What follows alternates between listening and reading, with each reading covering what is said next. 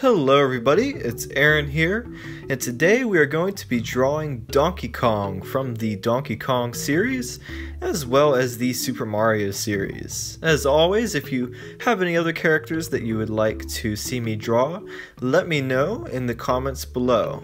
Without further ado, let's start drawing.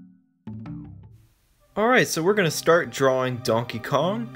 And as usual, we just block out some of the main features and add in more and more details as we go. Some interesting facts about Donkey Kong: he made his first appearance in 1981 with the Donkey Kong arcade game. Also appearing in that game was a character named Jumpman, who later became Super Mario.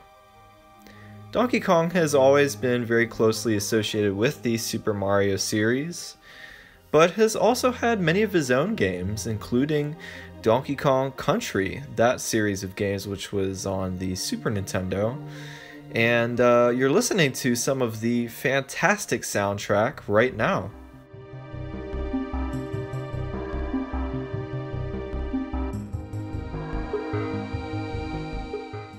Here I did mess up the mouth a little bit.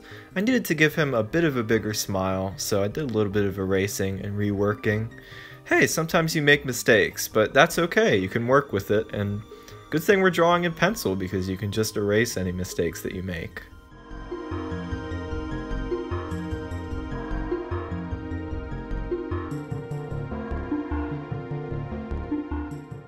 So now I'm just going to finish up by outlining the drawing in pen, and then I'm going to photograph it and put it into a new app that I'm going to show you that does a lot of really cool things that I think you're really going to like. This is an app called Autodesk Sketchbook, and shout out to Aaron for introducing this app to me. This is a fantastic art app for both iPhone and Android devices. And there's so much you can do on this app, from sketching to painting. They even have things that will simulate like oil and acrylic paints, and there's all kinds of cool effects that you can do. There's a cool fur effect that we're going to be doing coming up, specifically, that I think really makes the drawing stand out even more. It's easy to use, and the best part about it is completely free. That's right, no ads, no subscriptions, nothing. Just a free and fantastic art app. I highly recommend this if you want to start getting into art. You can do it right on your phone. It's that easy.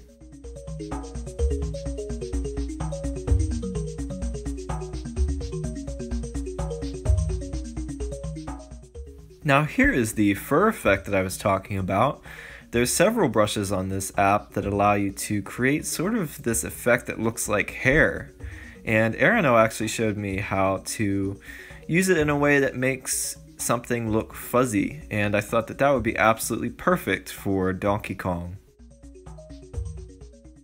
Now I'm just adding in some shadows and highlights by using the airbrush tool, and I'll add in a nice background to give him a nice environment to be in. And there we go, we have Donkey Kong.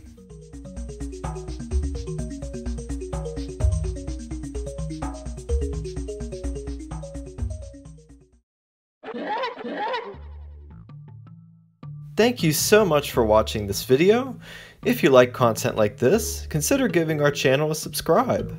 I want to give a special thanks to each and every one of our patrons listed here.